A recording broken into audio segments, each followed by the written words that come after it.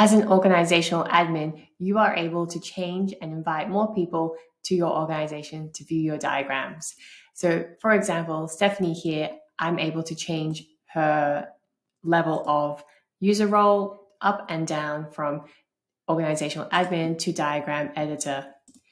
From the three little buttons on the side, you can also send a password reset to enable them to reset their password if you notice that there is a yes in this disabled column. This allows you to easily control the level of access and availability for everyone's diagrams.